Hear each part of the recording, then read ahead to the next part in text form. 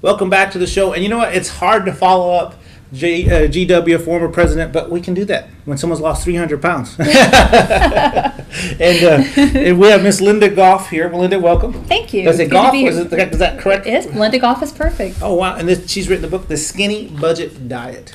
And you know what? I like skinny budget. That's because most dieting is expensive. It is, and I wasted thousands of dollars over the course of 20 years. I was on about every weight loss plan imaginable, and probably the most drastic thing I tried to do was have gastric bypass surgery. I was heavy enough; I was over 300 pounds, so I qualified for the surgery, but my insurance company wouldn't pay for it. Oh, wow! So this book is how I lost the weight without having surgery. So if there's anyone watching today that they believe the only way they can lose weight is to have surgery, before you do something drastic, grab the Skinny Budget Diet, because it's my plan on how I lost 155 pounds without any sort of drastic surgery. So tell us some of the things you did try that didn't work. Okay, there's some funny ones. There's some really funny ones. I think we'll get some good. There's some good ones. I've done Weight Watchers and Atkins and all the popular ones. Absolutely. I've also done some crazy ones. I did one in college called the banana diet, where you eat nothing but bananas for breakfast and lunch, and then if you can get up and walk across the room, you can have a normal dinner. But I don't recommend that diet. That sounds the craziest one. That is crazy. And then I did some diets where now it was a prescription when I took it, but now it's called Ally, and you can buy it over the counter, and it is a weight loss product with some really nasty side effects. And really? I'm not gonna gross out your audience, but we can imagine. There's some nasty side effects with that one. So I had been on so many diet plans, and really what I wanted was to buy my way out. I wanted to spend money and have the product do all the work for me. I didn't want to turn this over to the Lord, to get His direction. I wanted to fix it myself, and I wanted it fixed immediately. And so I was game for every get thin quick plan on the market, and it put my family in debt.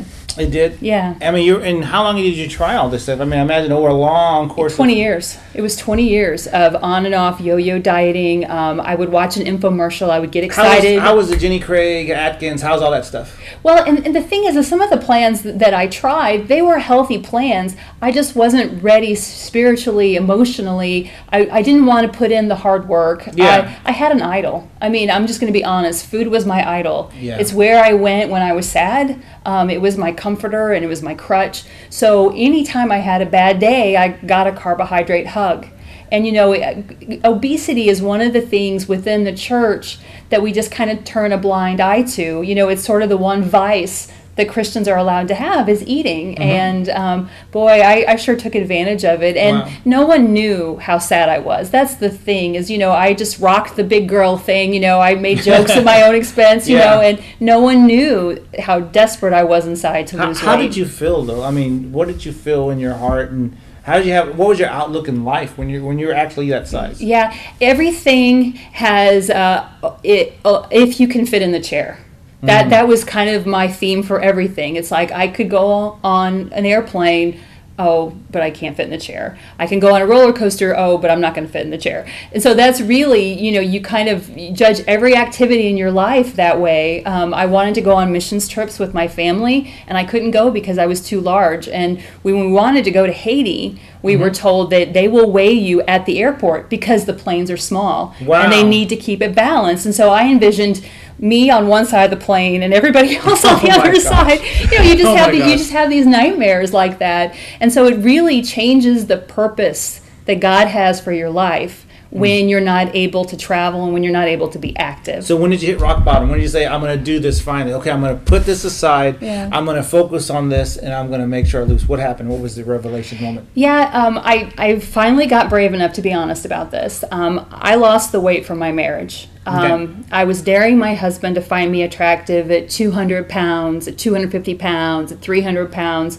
And he's an outstanding man, and he never told me I was fat. He always told me that he loved me, but I felt so ugly and unattractive. So it was like I had 300 pounds of rules for our marriage. It's like, okay, you can touch my face and you can touch my hands, but okay, my stomach's fat, so don't touch me there. And it was hurting our intimacy. Okay. It really was. And so I always try to be really careful. I never tell anyone that I lost it for my husband. I lost it for us. Yeah. I lost it for our marriage. It was a gift to both of us. That was important to you. It is, and it sticks with you, and that's the key. You know, when I meet people and I mentor people and they're wanting to lose weight for a wedding or for a class reunion, that's all well and good, but that's a temporary motivation. That's not going to sustain you for a long journey. And so I always encourage people to find the real reason you want to lose weight. Do you need to serve the Lord and you're not able to because of your size?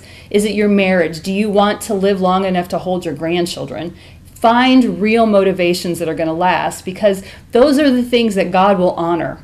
God loves motivations like that because they're His motivations for us as well. Amen. Well, start telling us about the book. Okay. Start telling us how the Skinny Budget works. Yeah, it's really the way to lose weight without buying into this get thin quick mentality that the world has, that you have to buy pills or shakes or expensive gym memberships.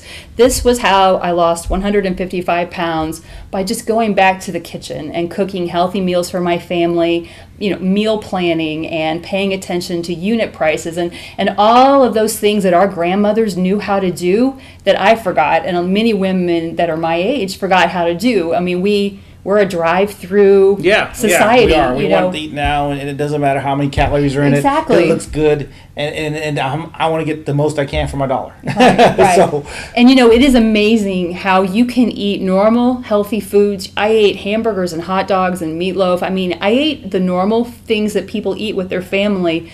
I just cooked at home, watched my portion sizes, and there's lots of tips in here on not only the physical aspects of losing weight, but how to get support without having to pay for it.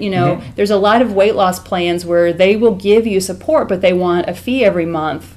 And you can do that on your own, especially if you're in a good church with people that are going to love you and pray for you.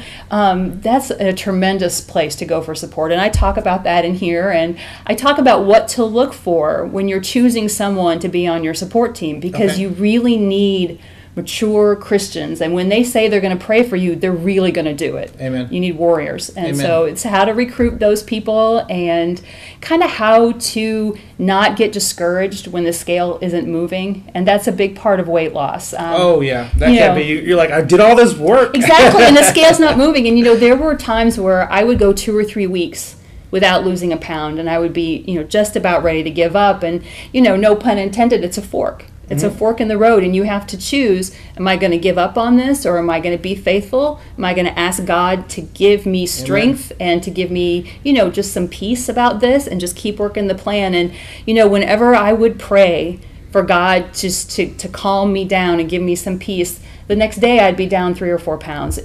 God was so faithful, and I'm nothing special. I don't have that much discipline at all. I mean, you can ask my husband. I'm not filled with discipline, but the Lord is so faithful when you're willing to give it to Him, and that's what I had to do. I had to turn over my idol, and I had to give my food, my plate to God, like I'd given every other part of my life. Amen. Tell everybody how they can get your book. Yeah, it's on Amazon and Barnes & Noble, and then I've got a great website, theskinnybudgetdiet.com. It's got some recipes and some more nagging from me. I'll be visiting there. It's got lots of good details, and you can buy the book there as well. All right. Is this my copy, or is this is yours? Yeah. Okay. Well, you sign that, and we'll be back with another great guest. Thank you for being on the show. Oh, sure. It was great.